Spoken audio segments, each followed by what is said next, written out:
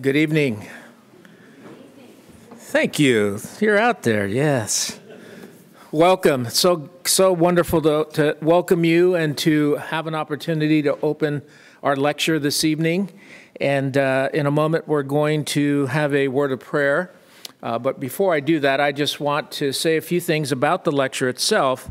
And even before then, I want to draw our attention to the fact that we are wanting and needing to acknowledge with gratitude that we are gathered tonight in a city that takes its name from Chief Sealk, chief of the Duwamish people, and our campus is situated on lands both ceded and unceded of the Coast Salish peoples, the land which touches the shared waters of all tribes and bands within the Suquamish, Tulalip, Muckleshoot nations, people who are still here today.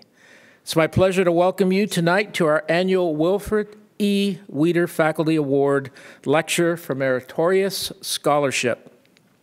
The annual Weeder Faculty Award Lecture was established in 1975 to honor Dr. Winifred E. Weeder in the year of her retirement after she had served for 40 years as an SPU professor. The endowment to support the lecture was given by another SPU emeritus professor, Dr. Ross Shaw, who himself served at SPU for 31 years. The Weeder Lecture provides a public platform in which the claims of the liberal arts in the Christian university are espoused, and each year a faculty member is chosen by his or her peers to receive this award and to present scholarship informed by a Christian worldview. In fact, this is one of the highest honors the faculty bestows on its colleagues, and so it is a very special award indeed. Dr. Weeder herself earned her doctorate in 1933 from the University of Chicago when she joined our university. She was one of the few members of the faculty who actually had an earned doctorate at the time, and she quickly set out to create first a new class and then a whole department for classical languages. And over the course of 40 years, her passion for languages and literature inspired countless students. She was also interested in physical education, which truly embodies the liberal arts, and she was SPU's first female coach, leading athletics programs for over a decade. This lecture is a wonderful tribute to the importance of scholarship in the vocation of the Christian university professor. And that legacy is something that lives on at SPU today, and we will be blessed this evening to hear our dear beloved professor share with us, and so it's exciting. If you would just bow your heads with me in a word of prayer, we will begin our evening. God in heaven, we thank you for the gift of scholarship. We thank you for the mind to love you, to learn, to be intellectually curious, to apply ourselves to the discipline of study. And we don't take for granted the opportunity we have to serve you here at Seattle Pacific University. And Lord, we ask that you would be gracious to us this evening as we receive just wonderful scholarship, the fruit of scholarship, and that we would be challenged in our thinking, that we would be inspired, that we would be moved, that we would be educated, and that we would indeed truly become well-formed as a result. And so we commit this lecture to you and ask your blessing upon our beloved faculty member who will deliver this address. In Christ's name we pray. Amen. At this time, I'd like to invite Dr. Carolyn Maurer, who will come and introduce our speaker. Watch out for the cord.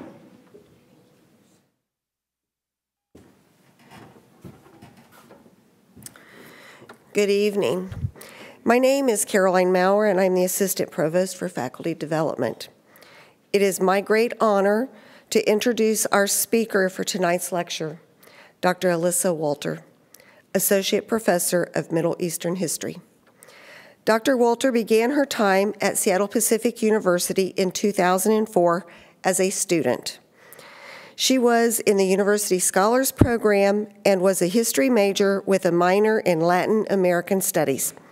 During her time as a student at SPU, she participated in the Middle Eastern Studies program with the CCCU and studied abroad in Egypt. Upon graduation, she moved to Cairo, where she lived for 1 year before starting her studies at Georgetown University.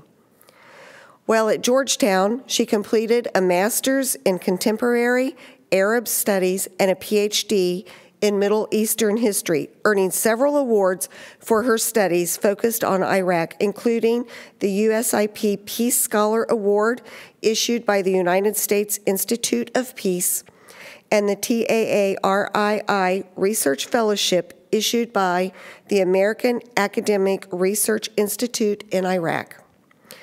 In 2018, Dr. Walter returned to SPU as an assistant professor of Middle Eastern history, and just recently, yes, very recently, she was promoted to associate professor of Middle Eastern history. Yes.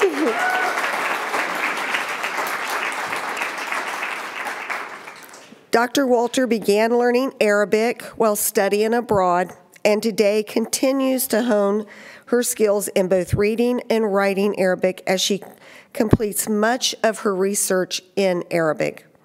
In addition to having a professional working proficiency in the language, she is also regarded as an expert in Iraqi history and current country conditions. Dr. Walter has often been called upon to be an expert court witness for Iraqi refugees requesting asylum. In this role, she answers questions from the lawyers to help educate the judge on the conditions in Iraq and shares what might happen if a person does not receive asylum.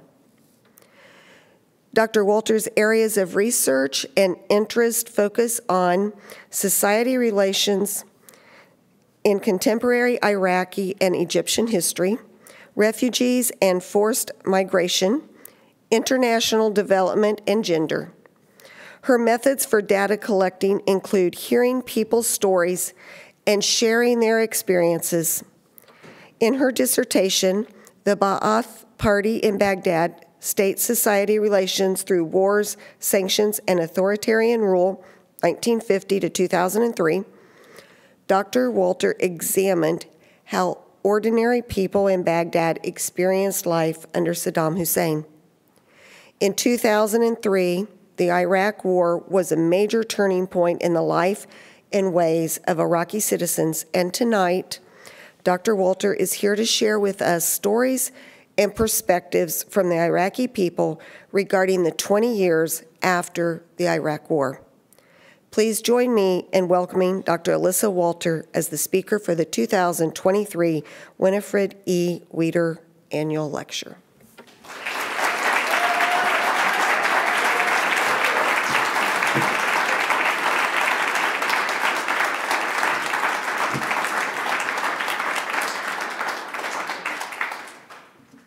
Good evening. Good evening. It's wonderful to see you all here. My family is here, my colleagues, my students, and members of the broader SPU community. Thank you. And thank you also to President Menjarez and to Carolyn Maurer for this warm welcome. And thanks to members of the Faculty Development Committee who selected my proposal last year and made tonight possible. So this spring marks the 20th anniversary of the US invasion of Iraq. The invasion began on March 19th, 2003, and on April 9th, a date we passed just 2 days ago, US forces entered the Iraqi capital city of Baghdad and toppled Saddam Hussein's regime, and the entire Iraqi state collapsed with it. Anniversaries can be a helpful invitation to reflect on the past. And as a Christian, for me, this anniversary invites spiritual reflection as well. As a Christian who is a professional historian, I have been guided in my research by God's calling to love fully and widely, to love my neighbors, to love my enemies, and in fact, because of this higher calling to love, to do away with these categories altogether. And I have always felt strongly that in being called to love, we are also called to be curious. right? To want to learn about each other, to hear each other's stories. How can we love someone without wanting to know them, without wanting to hear their stories? And in sharing our stories, it becomes possible to stand together in empathetic relationship. And so I, as a Christian historian, I study history to more fully love and more fully know other people. And tonight, I invite us all to step into this posture of loving curiosity and empathy. So I am a researcher of Iraq, but I am not an Iraqi. And the stories I will be drawing your attention to tonight come from oral history interviews I've done with Iraqis, from memoirs and diaries written by Iraqis, and also from historical archives.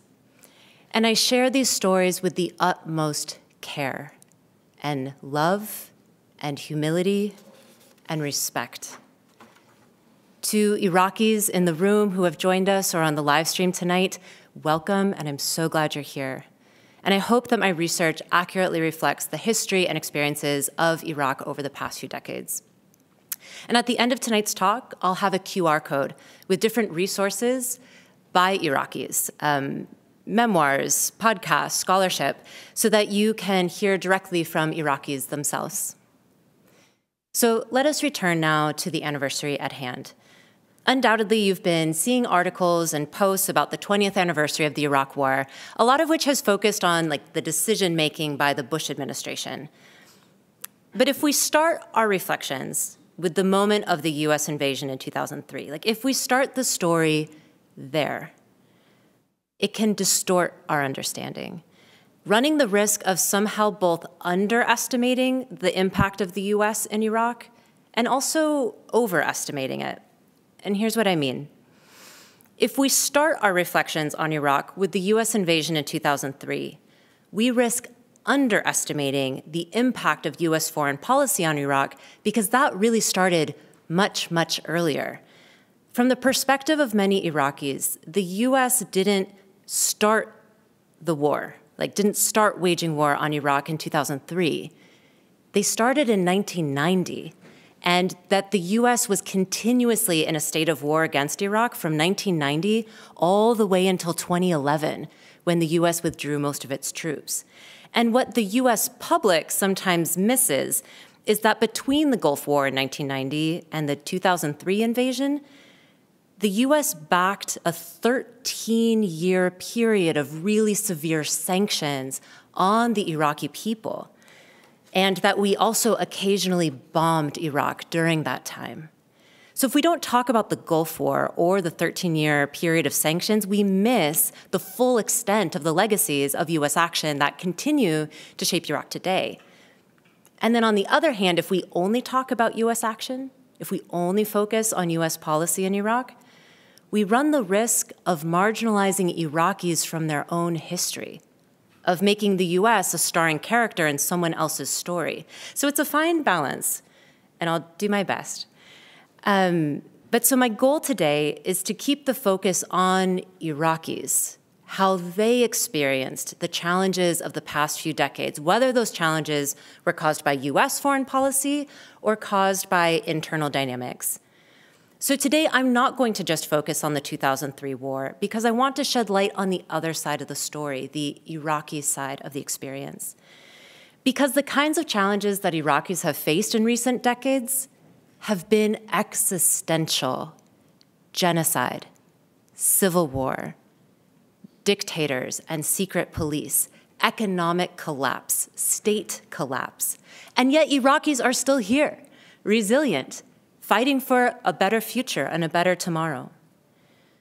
So by walking through Iraq's recent history, from Saddam to the present, I want to shed light on the strategies that Iraqis have used to weather challenges, how individuals and communities have navigated their relationships with each other and with the state to not just survive, but to try to have a good life, to thrive, right? To live life to the fullest during these three challenging periods under Saddam's dictatorship, in the context of the 1990s with the Gulf War and sanction, and then, yes, after the 2003 invasion.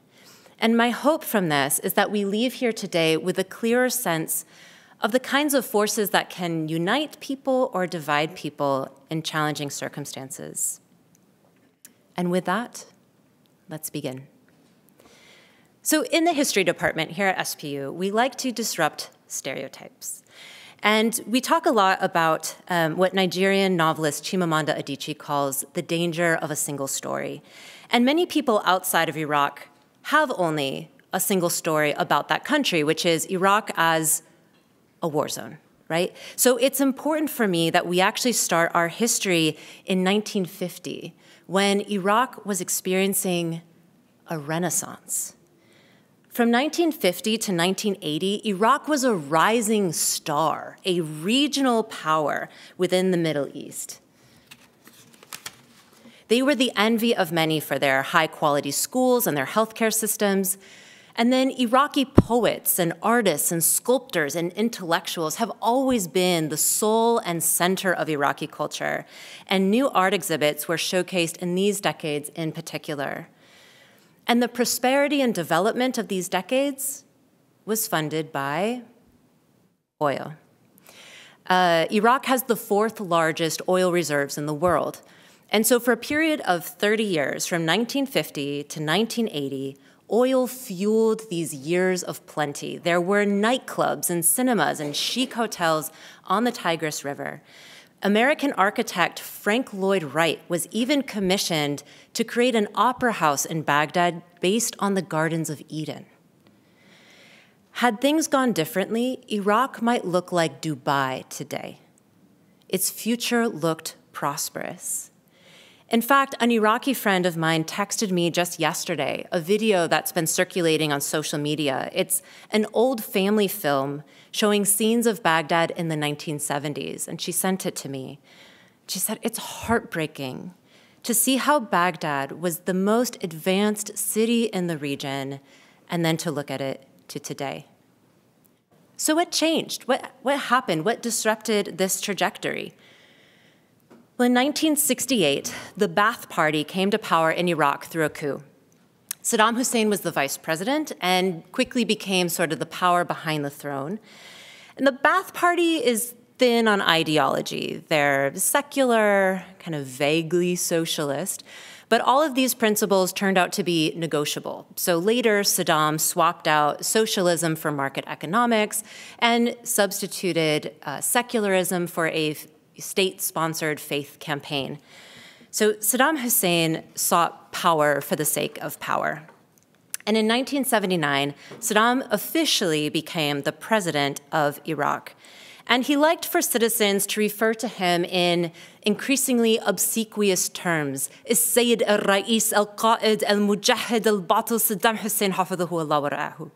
Mr. President, the warrior hero, though father of all Iraqis, would also do. He built up an extensive cult of personality around himself. So his face on gold watches and murals and public sculptures, it appeared everywhere. The years of plenty and prosperity for many Iraqis came to an end in 1980, when Saddam, as the new president of Iraq, led the country on an 8-year war against their neighbor, Iran. And this turns out to be the fateful decision that changed the entire trajectory of the country, setting off a chain of events that leads to the present day. So the cause of the war was that in 1979, the neighboring country of Iran had a religious revolution that propelled the Shiite cleric Ayatollah Khomeini into power. Saddam received U.S. support to stop the spread of the Iranian Revolution and to try to unseat the new regime there. Now, the irony, of course, is that Donald Rumsfeld, this is for the Gen Z in the room, Donald Rumsfeld would later serve as the Secretary of Defense leading the war against Saddam in 2003. But Saddam also received large loans from Gulf countries like Kuwait to fight against Iran. The war against Iran solidified Saddam's rule over the country, but it devastated the population. There were 1 million casualties in a country that at the time only had a population of 17 million. The Iran-Iraq War saw the use on both sides of child soldiers, of landmines, of trench warfare. Conscripted soldiers were sent on these never-ending tours of duty, postponing their lives for nearly a decade. And women were female-headed households during these years. They went to work to support the war effort, and then they were told to bear more sons to make up for the lost lives of this generation. So for critics of the war and critics of Saddam, especially Iraqi Shiites with sympathy for Iran's new religious government next door, formed underground opposition groups during these years. Many were tortured and executed by the regime's secret police, and others sought safety in exile. After 2003, these groups would come back from exile and become the new rulers of Iraq. But there were other Iraqis persecuted during the war too. Under the cover of war, Saddam ordered a genocide against Iraq's Kurdish ethnic minority in the north. He accused them of siding with Iran against their own country in an effort to break off and form their own state. This genocide against Iraqi Kurds murdered anywhere between 50 and 100,000 people, killed with poison gas or executed in mass graves. The US would later point to this genocide and the use of chemical weapons as justifications for the 2003 US invasion. As I said, Iraqis have faced existential threats, war, genocide, a ruthless dictator. But unfortunately, things were about to get even worse. So after the war with Iran ended in 1988, Iraqis were so relieved, so eager to finally get back to the act of living, right? To marry, to spend time with their families, to start their careers in earnest, to go back to college. And Saddam was also eager to kickstart the country economically. So there was a lot of optimism. There was a lot of new development projects happening all over the country. And had that continued, again, history would look very different. One woman that I interviewed, she's a lawyer and a community leader. She was telling me how 1988 and 1989 were these really precious years. She and other Iraqis wanted to move forward past the grief and the loss of war. But as she said, we had only 2 years before Iraq entered another war. Oil prices were low in 1989 and 1990, and this was hurting Iraq's recovery, economic recovery after the war, and Saddam wanted a quick fix. So in 1990, Saddam decided to invade their southern neighbor, Kuwait, a small oil-rich country. And even though Kuwait had supported Iraq in its war against Iran, Kuwait refused to forgive the millions of dollars of loans. Saddam decided that invading and annexing Kuwait, like making it part of Iraq, would solve all of Iraq's financial problems in one fell swoop. It would cancel their debt, and they would get all of Kuwait's oil. The decision to invade Kuwait was the decision that set the US and Iraq on a collision course for the next 20 years. So Iraq occupied Kuwait from August 1990 until February 1991. And the Iraqi occupation of Kuwait was brutal for the civilians that were living in Kuwait at that time. That's another topic I've done research on, and it can't be understated. I don't want to sort of brush by this. But when we read the diaries of Iraqi soldiers these diaries were left behind on the battlefield and then later preserved in archives. When we read these diaries, the picture that emerges is that many conscripted soldiers were utterly demoralized. They didn't want to be there. They had already served, in many cases, for years against Iran. And as this soldier poetically expressed in his diary, all his plans, those precious 2 years of getting their lives back, were gone, and his life had become nothing but a black piece of cloth. Many soldiers began to desert the army, going on leave and never coming back.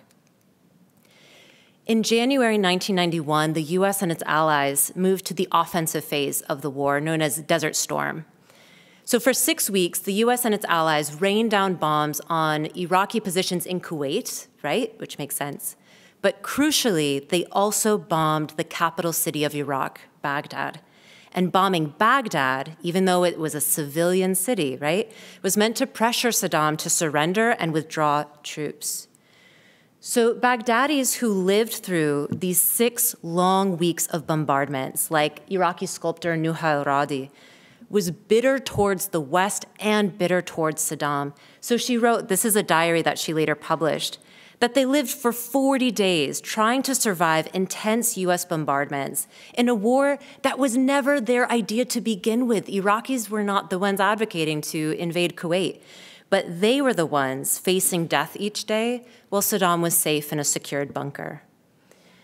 US bombs targeted civilian infrastructure in Baghdad: power stations, bridges, runways, hospitals, and water treatment plants. The damage was estimated at $232 billion in just 6 weeks of bombing. One survey by the UN concluded that during this time in 1991, Baghdad had, quote, no public electricity, no telephones, no gasoline for civilian vehicles, and only 5% of their normal drinking water. So you can see the human toll on the civilians in Baghdad, such as in the memoirs of Iraqi journalist Ghaith Abdul Ahad. He wonders at the end, will life ever be the same after this? And the truthful answer is no. The city has never recovered, even to the present day. And the lasting damage, the reason that these consequences live on is because of sanctions. The UN, with strong backing from the US, imposed these sanctions starting in 1990. And the purpose of sanctions initially, right, was to pressure Saddam to leave Kuwait. But then even after the Gulf War ended, the sanctions remained. And now the sanctions had a different purpose. It was meant to weaken Saddam, to try to turn the Iraqi people against Saddam, and also to ensure he couldn't resume production of chemical weapons and poison gas, which we knew he had used in the 80s. These sanctions remained in place for 13 years and were lifted only when the US invaded Iraq in 2003. So in their earliest form, these economic sanctions were a complete blockade. Nothing comes in, nothing comes out, meaning Iraq was not allowed to sell any oil. That makes up its entire national income. And even if Iraq had income, nothing was allowed to come in, no imported goods. There were supposed to be exceptions for food and medicine, but there was a committee at the UN that needed to review each shipment coming into the country to make sure it didn't violate the terms. So in practice, there were severe shortages and difficulty getting medicine. So the work of rebuilding Baghdad after these 6 weeks of bombings was almost impossible. Cement and rebar, clearly needed to rebuild the city, were forbidden. Those were not approved items because they could be used to build like a military base. So to this day, Baghdad's infrastructure is failing, and it stems back from this moment in 1991. As one man, I was part of a research team that interviewed him, and he stated that since these bombings in 1991 that took out electrical grids and other infrastructure, there has never been a quality, systematic rebuilding of the country from Saddam until now. So what did sanctions look like for ordinary Iraqis? What is life like for them in the country? I said that Iraq used to have an educational system and healthcare system that was the envy of the whole region, right? Like people used to go to Iraq to go to university or to get a surgery. And all of that vanishes during the sanctions because the value of the Iraqi currency collapsed.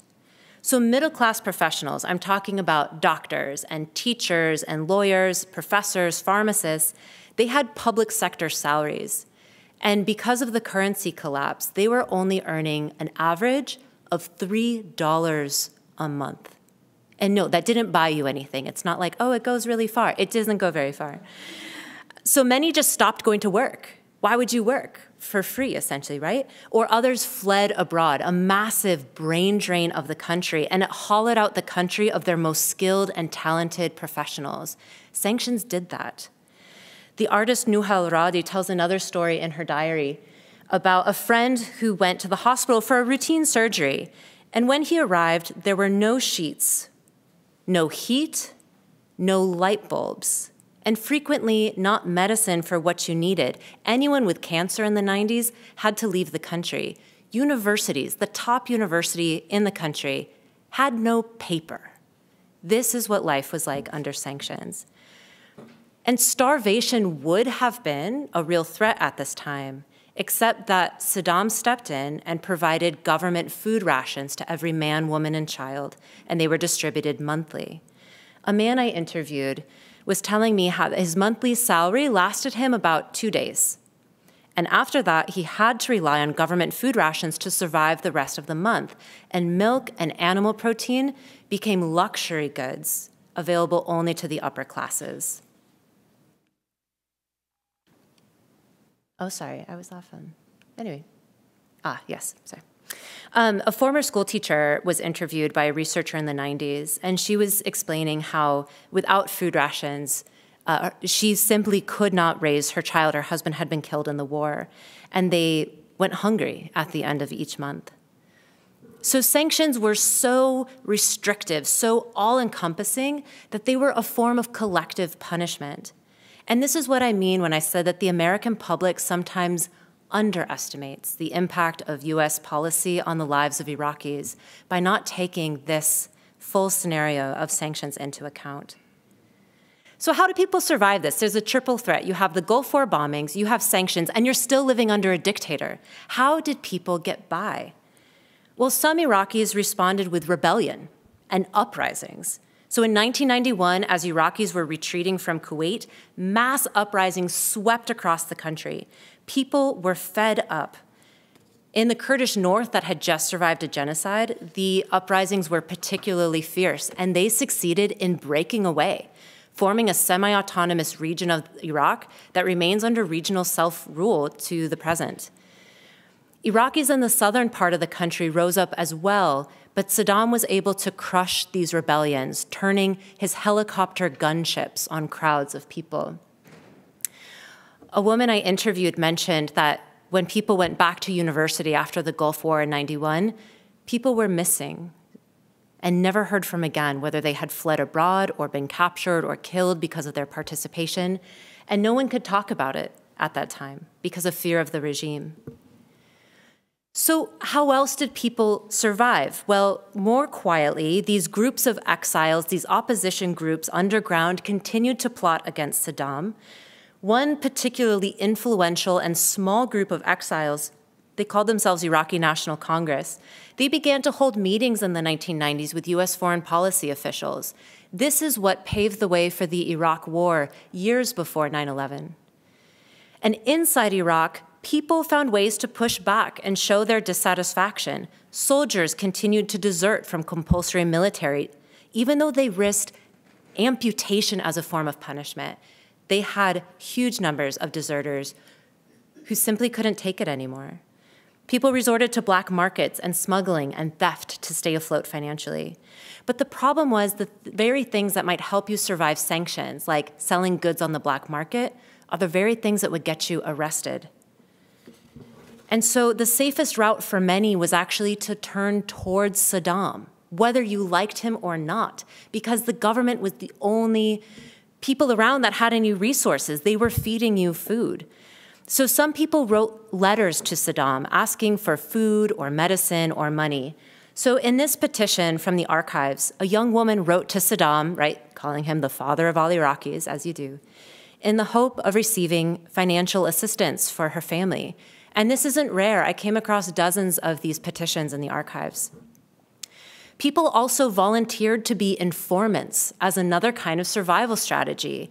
By ratting on your neighbors or even family members, you at least ensured that you were in good standing with the regime, that you got food. The problem in this environment is that no one knew who they could trust. So even though sanctions were meant to weaken Saddam, they had the opposite effect. People turn toward the regime because the regime is the one providing food. They're the only ones with resources. So this is the situation Iraqis were living in on the eve of the 2003 war. Devastated economically, living in paranoia about informants and secret police, failed by their public systems, grieving those lost in war or disappeared. And so it isn't a total surprise that at least some Iraqis expressed a kind of cautious optimism about what the US invasion would bring, that the US could remove a dictator and usher in a period of freedom and prosperity, a dignified future they had been waiting for since 1980. But of course, still many more resented the idea of any foreign army occupying their country, no matter what they thought of Saddam. One friend of mine, this wonderful Iraqi woman who was hosting me in her home in Baghdad, told me how she just cried when she saw the US tanks rolling into her city, just crying at what it felt like to be occupied. Now, as Iraqis have remembered the 20th anniversary of the occupation, stories have been circulating on Twitter talking about the fear, the terror, the humiliation of having their homes searched by foreign soldiers. And even in the best case scenario, when every correct military protocol was followed, foreign soldiers banging on your door in the middle of the night to search your house would fill anyone with dread. One colleague told me how her house was searched 5 times in the span of just a few years. Another colleague of mine who was a teenager in 2003 was detained for 9 days by US forces. And this isn't even to mention Americans' use of torture in Abu Ghraib prison. To fully understand the impact of the US invasion on the lives of Iraqis, I encourage you all to read accounts by survivors of US torture. I'll include a link at the end. It's a bitter thing to be occupied by a foreign army, no matter how much you hated a dictator. There are 3 consequences of the US invasion of Iraq that I want to highlight for you, briefly, I promise, shining a light on how the lives of Iraqis were impacted. And the first of these factors is corruption. After Saddam was toppled, the US embarked on a process called reconstruction, right? Rebuilding the country, but also introducing democratic systems and market-oriented economic systems. But unfortunately, reconstruction was a failure. And this is a conclusion reached by the US government's own internal auditor. Problems stemmed from the practice of the US flying in literal planefuls of cash in a security environment where there were armed groups competing for power and a political system that was in flux. I did lots of interviews with both Americans and Iraqis who were involved in reconstruction projects, and they all told me variations on kind of the similar scenario. So imagine you need to build a school, right? A school is needed, this neighborhood is underserved. Okay, whether or not this is funded by the Iraqi government or the US or an NGO, doesn't matter. A school will be built. An armed group will come to you and said, I understand you have a contract that you're going to award so that a company will build this school. You will award this contract to my friend or relative or party supporter. And at this point, you have 2 choices, right? You can say, I'm not scared, I'm not threatened by you, and you go off and you try to find another contractor. The problem is that work will probably never get done because this armed group will indeed make problems. They will attack, they will threaten, right? People will be scared. The other problem is that whatever other company you find may not be any more honest, right? The corruption might be the same thing. So after a while, people started just saying, okay, all right, whoever we award the contract to as long as the school gets built. But then the problem is that you will both overpay and they will underdeliver. So the contract will be inflated 10 times above the actual cost because there's going to be kickbacks and skim-offs and bribes. And then if the school is ever built at all, it will not be to code, it will not be adequate, and you will be forced to pay bribes along the way to just get the project done. This is how billions and billions of dollars were lost. Speaking just about Iraqi public funds, not about US taxpayer dollars, just Iraqi money, an estimated $150 billion has been lost to fraud and embezzlement since 2003. This was an Iraqi president at the time stating that number, so the real figure might be even higher. Just a few months ago, top officials embezzled $2.5 billion out of the tax accounts and fled the country. Meanwhile, the electricity system still doesn't work. In the capital, everyone has private power generators. The power goes out many times a day, all in a country with one of the largest oil reserves in the world. They should have the best, right? And if we're looking at the impact of corruption on the lives of Iraqi citizens, it looks like this. The average Iraqi adult pays 4 bribes per year. These are bribes for routine government functions like getting a pothole fixed in your street or a broken sewer line addressed, applying for college, applying for a job. One study, here's for my students, one study found that Iraqi college graduates, to get a job after graduation, are paying up to $10,000 to get hired. And if the job actually materializes and you weren't just scammed for your money, you can expect to pay a portion of your paycheck going forward. So it's no surprise that youth unemployment is at 36%. And the problem's getting worse, not better, because bribes have become ingrained. The second, and so bribes now simply are out in the open. It's not secret, it's not hidden. The second major consequence is sectarianism, and this word gets thrown around a lot, so let me explain what I mean. So from 2003 to 2004, after the overthrow of Saddam, there was no Iraqi government for a period of time. Like, the US just governed Iraq directly through an office called the Coalition Provisional Authority, or CPA, and this was led by US Ambassador Paul Bremer. And the CPA, this US government in Iraq, created an advisory council called the Governing Council. And it was made up of Iraqis that were meant to help prepare the way for an eventual transition to set up the new sovereign Iraqi government. And this advisory council was populated entirely by exile groups, right? People who had fled Saddam. Most were religious Shiite opposition groups. Some were Kurds, a few were secular intellectuals. And now that Saddam was gone, this eclectic group of exiles came back, and they were working closely with the US government to inherit power. And amongst themselves, this diverse bunch of exiles decided that the most fair way to govern would be to share power amongst themselves. So they proportionately allocated seats based on ethnicity and religion. So in Iraq, the largest demographic group are Arab Shiites, so they get the most seats. And then Arab Sunnis and Kurds and Christians and other minority groups get smaller allocations based on their population. And the idea is to make sure that everyone's represented, right? In this new post-Saddam government, everyone has a stake, everyone has a role, and that's a worthy objective, right? The problem is that power sharing simply on the basis of identity sidelines the actual work of politics, right? Policies and ideas and programs aren't what get you elected. It's just who you are and who you represent. The US backed this quota system. We endorsed it. And then when the new sovereign Iraqi government was formed in 2004, and the US is very involved in this quota system gets baked into the new Iraqi government and into the new Iraqi constitution. So to this day, the prime minister of Iraq has to be an Arab Shiite, cannot be anyone other than an Arab Shiite, no matter how gifted a leader a Kurd or Sunni might be.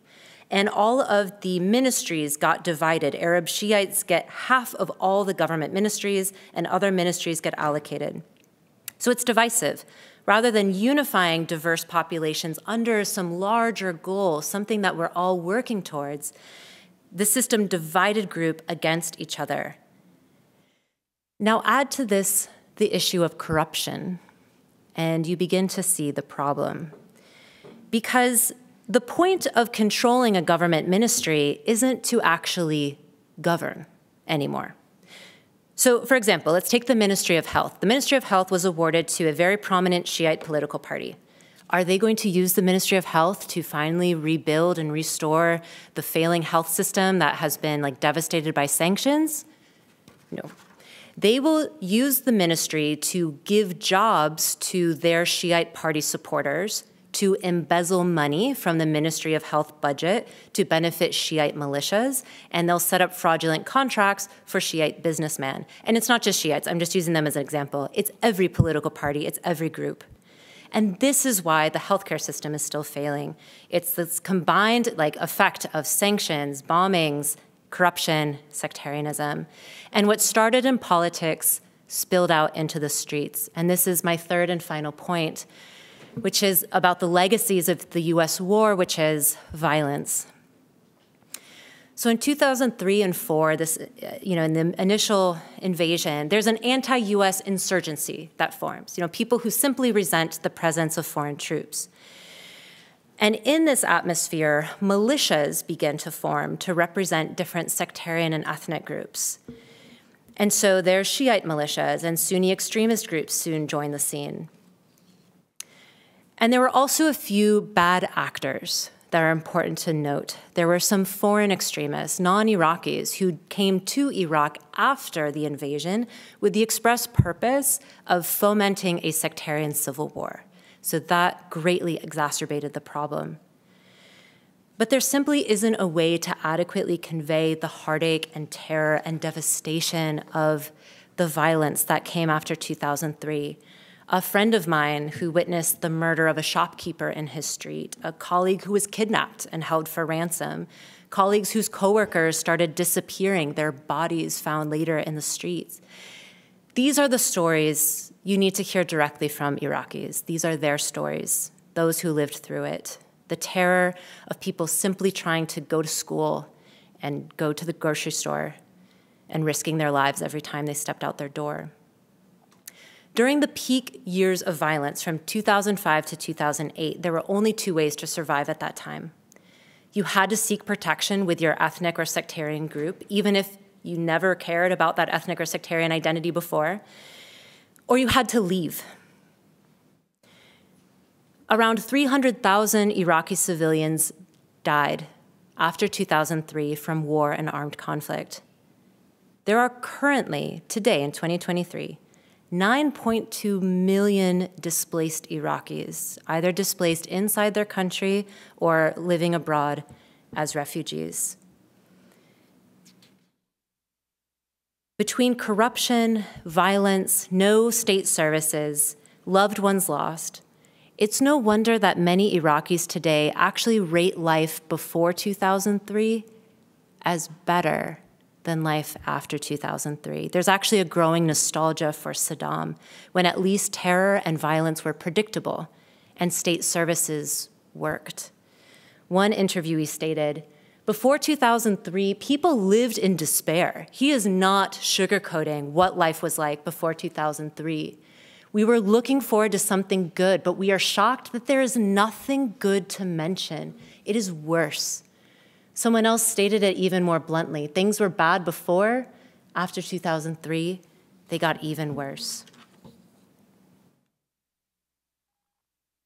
One of the extremist groups that formed after 2003 was called Tawheed wal Jihad, and they renamed themselves ISIS.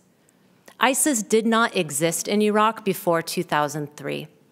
Their creation was made possible by the changes unleashed by the US war. ISIS waged war on Iraq's Shiites. They also attempted genocide on Iraq's Christians and another religious group called the Yazidis. Now, I happened to meet with some Iraqi Christian families in 2016. During the week that the battle to defeat ISIS started, I was sitting with them in their living room. And these families I spoke with actually were originally from Baghdad. They had lived there for generations, and they had left their homes in Baghdad after 2003 because of the sectarian fighting. And then they moved to Nineveh province. That's Nineveh. That's the home and the burial of the prophet Jonah. Nineveh in Iraq is home to Christian communities that are some of the oldest Christian communities in the world. Christians in Iraq speak Neo-Aramaic as a living first language. The families I sat with had just started to rebuild their lives in Nineveh when ISIS attacked, uprooting them for a second time.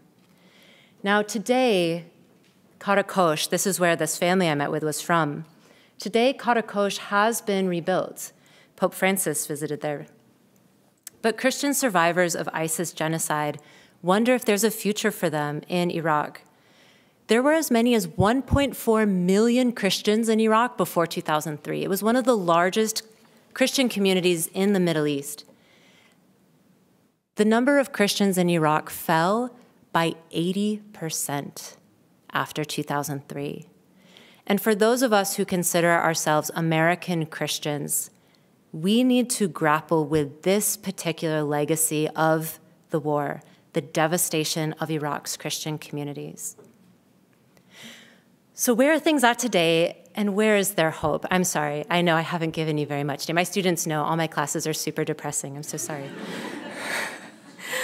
Okay, there is silver lining, let me tell you. There is a new sense of calm and security in Iraq today compared to what the last 2 decades have looked like. I visited Baghdad twice in the last year. There's nightlife, there's restaurants. Saddam's palaces are being remade into these gaudy but amazing riverside restaurants. They're very cool. There's even a couch surfing scene that started up. I meet European backpackers coming through Iraq. And so Iraqis I interview tell me that they're glad that they have freedom of expression. Freedom of expression is this one positive legacy that they can point to. There's lack of fear about the political system.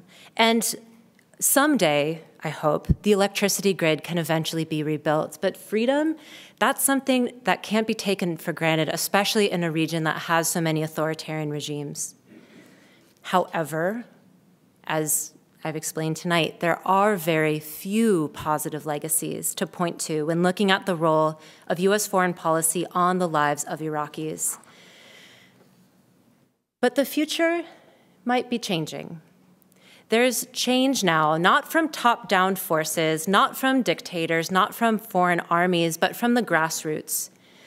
In 2019, thousands and thousands of young people born after 2003 who have only known violence and instability and corruption, took to the streets for months-long protests in the South, in the North, and in Baghdad. People occupied main squares for months. And these protests weren't against one particular leader or one particular policy. It was against the entire sectarian, corrupt system. The chants of the protesters was, Nurid Watan. We want a country. We want a country. We want to be Iraqis. We don't want to be Sunnis and Shiites. We want to be Iraqis with a government that works, with systems that function, and they function for everyone. Now, these protests ended in early 2020. Hundreds of protesters were killed by security forces and militias, and then COVID came next. So there is a long, hard path ahead of Iraq to achieve that national unity that the next generation is just yearning for. But this is the hope being expressed, that the political structures can change so Iraqis can survive and, yes, thrive in the future, not as individuals, not as divided communities, but as a country. Thank you.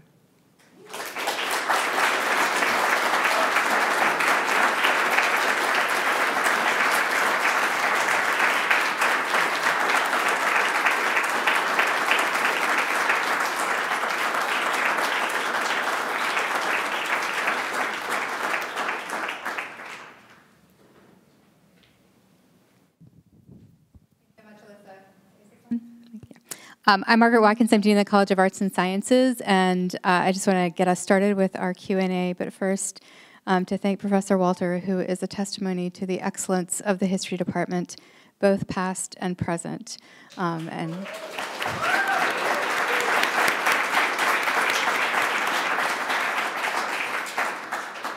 So we have some time for Q&A. I'll get us started, as I said, but our Dean of the School of Theology, Dr. Brian Luyoho, is also here with a microphone. If you have questions that you would prefer to write on note cards, those are available as well, and he can collect those as we proceed.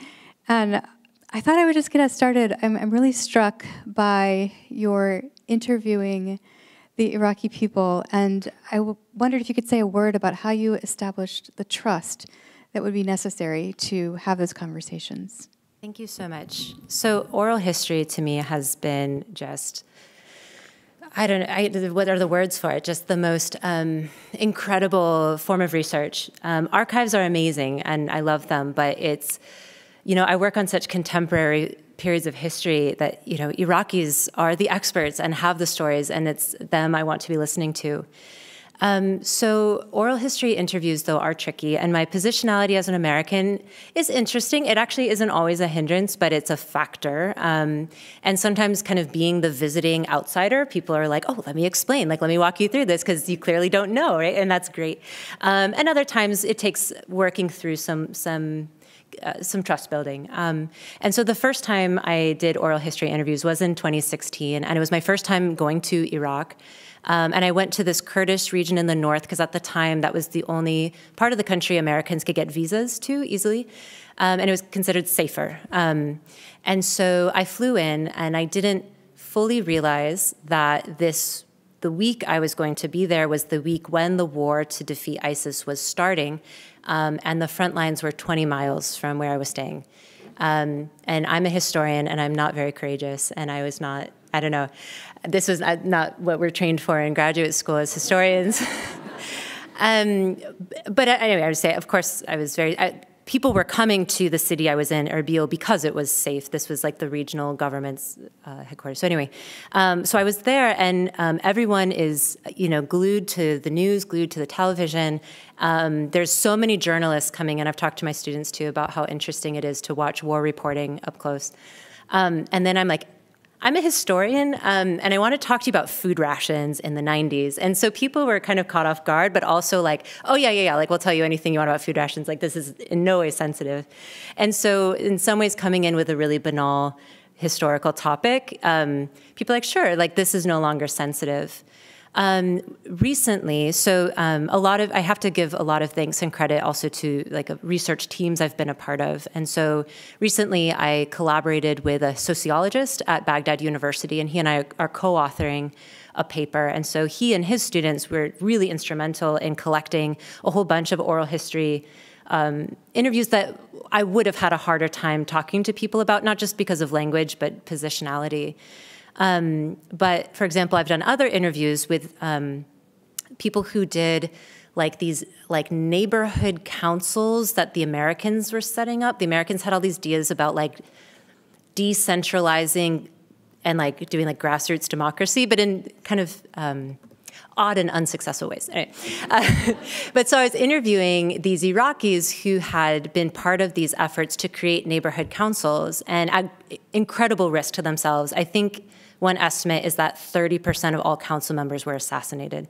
So the people who were doing, and they weren't very well paid. At first, they were just volunteer positions, then they got a small salary. But anyway, so I was interviewing these folks, and these were folks who had worked very closely with Americans and wanted to talk about their achievements. And so for me to come in was very easy to establish rapport with them, and those were some really incredible interviews. Yeah. Other questions? Brian, right up here. How has this research and study changed you? Oh, that's a great question. Oh, in so many ways. I carry these stories with me all the time. And I'm really careful to state these are not my stories, right? And yet I feel a great responsibility as a caretaker of stories that I have been told or that I've come across in the archives. And there's a tenderness and a heaviness that comes with them. And there have been times when I've been deep in a research project where, I'm putting in 6-8 hours a day just with these stories, with these sources, that it really takes a toll, and I kind of need to step back. And this is something, again, I try to model with my students because I make them read some of these things too. But it has given me a lot of affection and admiration for the way that Iraqis have coped, whatever that coping has looked like. And I think it's also disabused me. Like, a lot of times we talk about rebel groups. Like, it depends if we like them or not, right? But it's like rebel groups here and resistance groups there. And you're like, I don't know. It's kind of all less romantic when it's kind of, you're just in an unsettled kind of power vacuum, and you're simply trying to figure out, what do I do? I think it looks less glossy the more time you get to spend kind of up close with these stories and experiences. Thank you. I'm sure there's a lot more, but I'll keep thinking about your question. Thank you for that. Hi, Alissa. If you were on the advising group of the first George Bush or the second George Bush, would you have recommended that the United States simply let things happen? So they say about historians that we're like those people where, like, after you have like a fight with your friend, like, you go home and you think of all the things you should have said. And, like, historians, we get to do that, like, professionally. Like, we get to be like, well, if I had done that 20 years ago. I think the tasks in front of everyone were impossible tasks, and the stakes were impossibly high. And I don't pretend that having clarity or wisdom in those moments is an easy thing. I will say that it was a choice for the US to topple another country's government. And so there's a responsibility that comes from collapsing someone else's state. However, and I say this with the full benefit of hindsight and knowing that in the moment, I'm sure I would have had no better clue than anyone else, but I do think that there has to be a higher, greater purpose that everyone coalesces around. And we talk about this at SPU too, like, what's the center that's going to hold, that can bring everyone here? The center is Jesus, right? For us at SPU, what is the center? And Saddam had made himself the center, and he placed the state on this brittle ground. He wanted to be irreplaceable. He wanted things to fall apart if he was to be removed. But to not replace Saddam with something higher and greater that unifies everyone, the outcome is what we see today. And so it's hard. I think the US had a somewhat mistaken view of how ethnic and minority and religious minority groups were relating to each other under Saddam. And again, we were on the outside. It's like trying to understand kind of inside a black box. I say that with like full respect for like the work of analysts. I think they were trying their best to understand.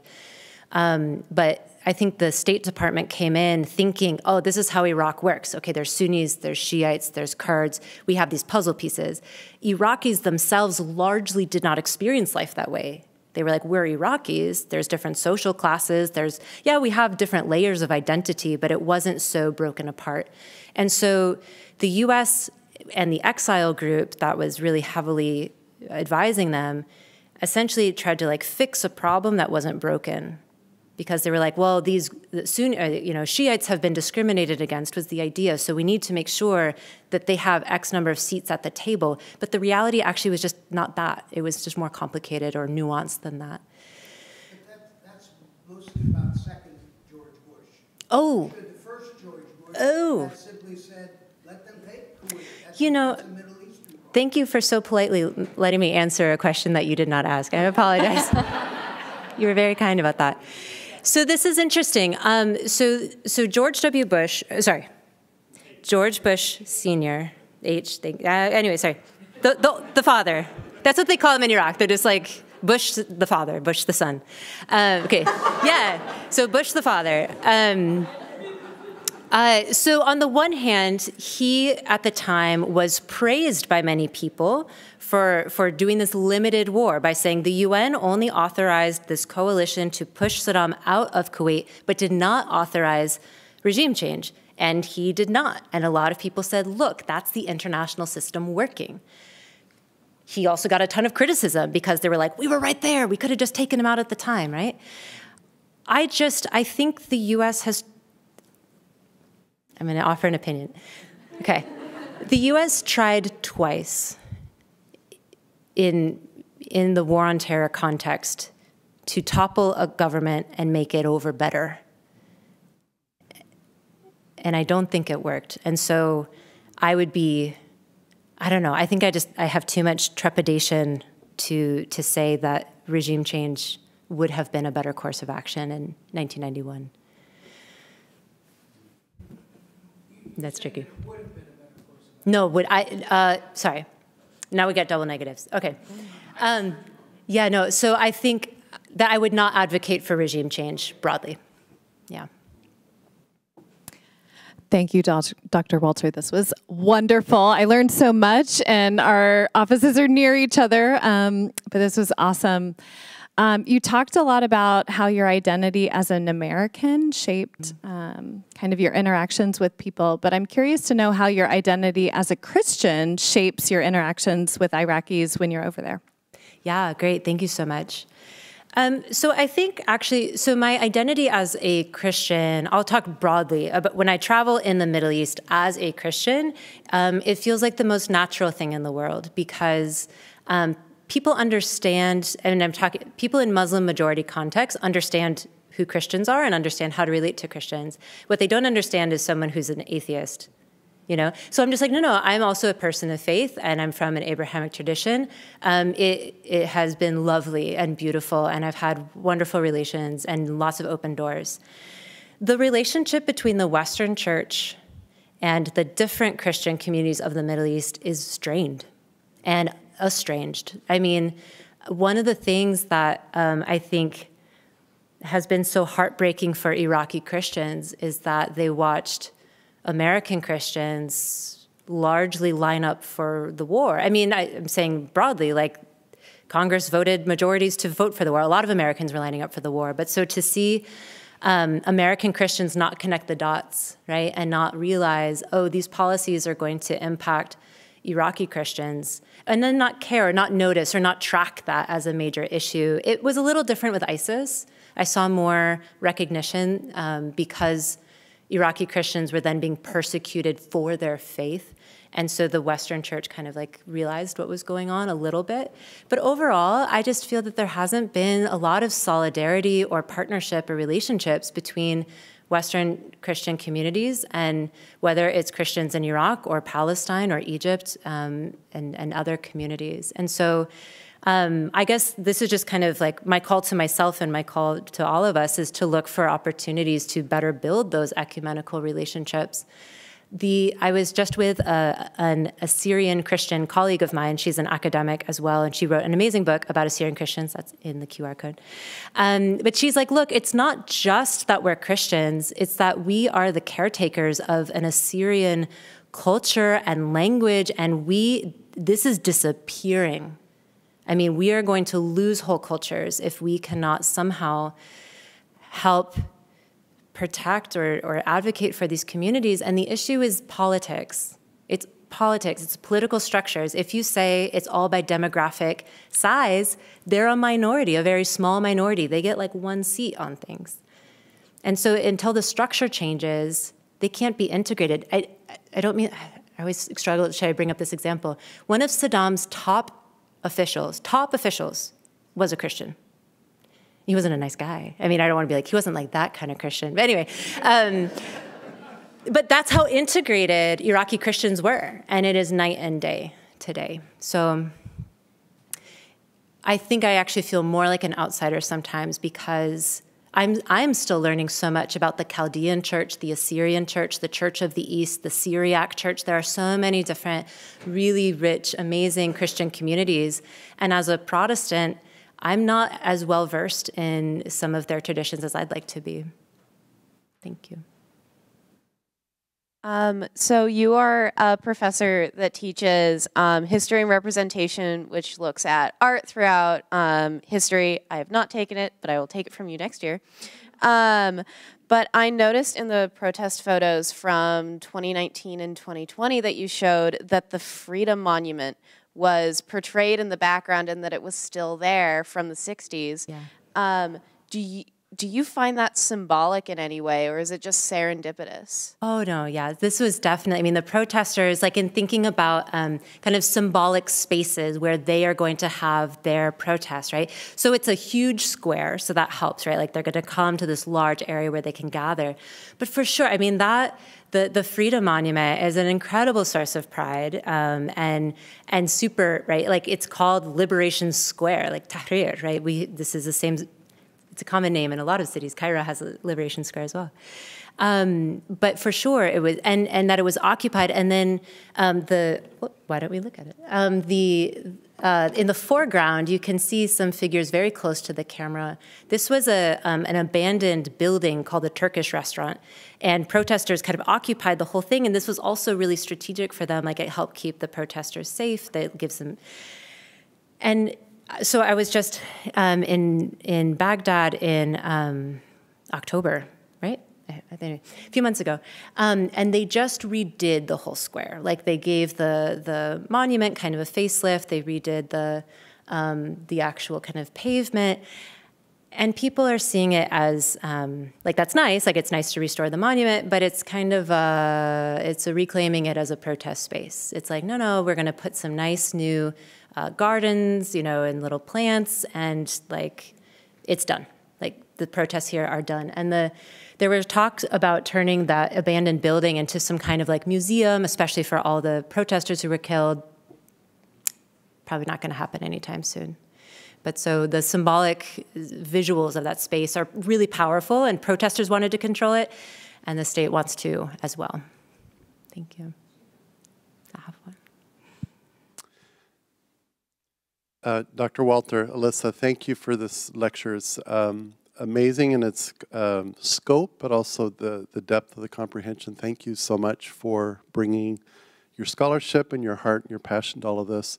I have a question and we've had this conversation a little bit, but I'm curious, and I know it's risky, and you're probably not in a position to look into the crystal ball and have a sense of maybe what the future of Iraq is as a Shiite majority, but with Iran so formidable as a neighbor. Yeah.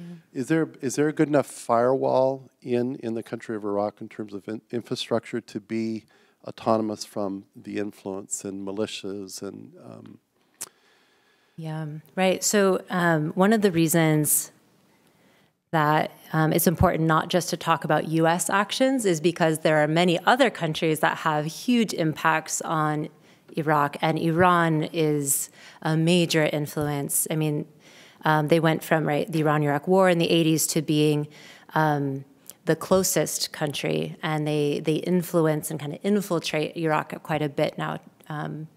And so it's tricky because Iraq's infrastructure is failing and its public systems are failing. They depend a lot on Iran, even for things like natural gas that Iraq should be producing, but hasn't because of the infrastructure of even its own oil infrastructure, isn't able to. So they are really reliant in that way.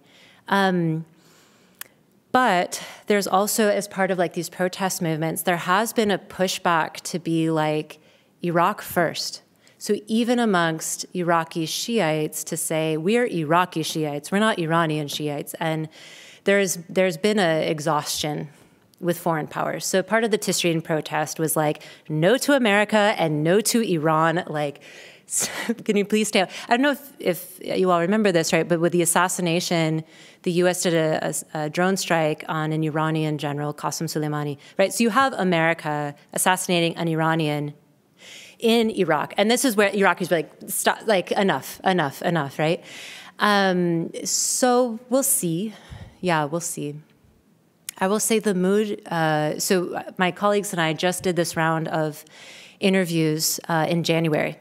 So these are kind of really fresh public opinion opportunities. And the outlook right now is it's bleak. And this is where I said, like, no matter how much you hated Saddam, people are like, there were aspects of life that were better, and at least under a dictatorship, I don't know, the dream of like someday we'll have freedom can kind of be kept alive. And part of the reason why there's been more stability in Iraq recently is actually because the corruption is so solidified that people don't need to fight about it anymore. It's like everyone has their piece of the pie and it's known, it's turf. So you know which ministries you get to embezzle from, and you get those ministries to embezzle from, and it's all this. And the only time political violence has come up is actually when anyone has tried to change that. And so there was a prime minister who was put into power with these protests. He was supposed to be kind of the independent face of reforms, an answer to the protesters. And he tried to like even just stick kind of a toe out to rein in some of these militias, and they tried to assassinate him. And he was like, all right. So I think that's the problem now. It's hard to see, how do you overhaul this whole system? It's not clear to me. I don't know if, yeah, Becky. Last question. Wonderful job. Is this on? Okay, wonderful job, Dr. Walter. I have a question about Iraqi identity, national identity. How do they really kind of see themselves as a people? Because you've talked about all the demographic and religious differences, and how can they unite around a national identity? Great question, really great question. So Iraq is a country that its modern borders were drawn by a British bureaucrat, right? So sometimes you hear this thing about like, oh, they're arbitrary borders and this is part of the problem. And yeah, colonialism is a huge part of any problem. Like, yes, right? Like, we're going to blame the British as long as we can. But Iraqis also push back against the idea of like, oh, it's an artificial state, because they've lived now in these borders as a national community for well over a century. And so they're like, we are Iraqi and we have our own unique history over a century that has shaped us into a country. And so after 2003, there were some American officials who were like, maybe we should redivide it. And they're like, no, stop with the borders. Okay. But it's tricky. So sometimes they have, so like the Ba'ath Party leaned into being Arab. They're like, we're all Arab. So that way it's Sunni, Shiite, Christian. But then the Kurds, right? And this is part of where they had such an awful relationship between Saddam and the Kurds. Sometimes Saddam would actually, as a history department, we can appreciate this. He had the rewriting history campaign in the 80s. They rewrote all the history textbooks to say, we are Mesopotamian. So they went ancient, right? And so, did you catch earlier? I had like, these are some pictures of Saddam in like public murals and stuff. Did any of you catch that Saddam was on a chariot? Yeah, Nebuchadnezzar. Yeah, Saddam really was like, I'm the next Nebuchadnezzar. And so he went to Nebuchadnezzar's palace, which is in Babylon, which is in Iraq, and he wrote his name on every brick at eye level in this entire vast architectural, wrote his name all over it.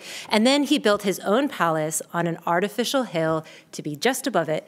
And there's more murals of him as Nebuchadnezzar in that palace, right? So that's where he was like, we'll go ancient. And maybe that's one way forward, right? And so it's both, or just to say we're the country that's lived together in these borders for 100 years. And that's we're Iraqi that way, you know?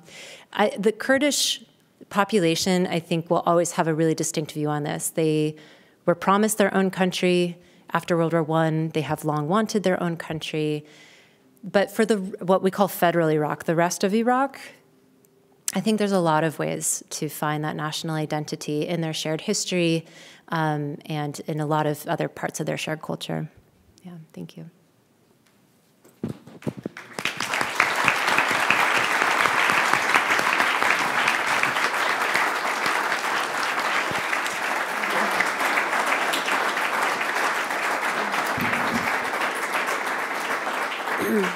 Yes, it was wonderful. Thank you so much, Alissa. Your research and your insights have provided us with much to think about and to reflect on. And I've personally enjoyed the stories that you've shared and how you've used those stories to paint for me a more comprehensive picture of life in Iraq, especially in the last 20 years. And so it's been a great time for me. As you know, the Winifred E. Weeder Award is one of the highest awards given to a faculty member at Seattle Pacific University. This award was established to highlight, celebrate, and uphold the values of the liberal arts in a Christian university. Your work has certainly met that goal. Thank you. In honor of the work that you have done to remind us of the importance of the liberal arts in our curriculum, I present you with the Weeder Award Medallion. It's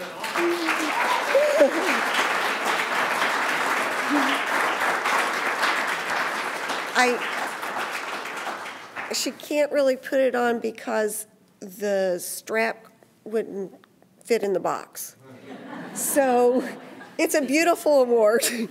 The medallion, though small, recognizes your commitment to excellence in research and to the liberal arts. And each year you are encouraged to wear this medallion as part of your regalia so that we may all be reminded of the importance of the liberal arts in our curriculum. Thank you. Thank you.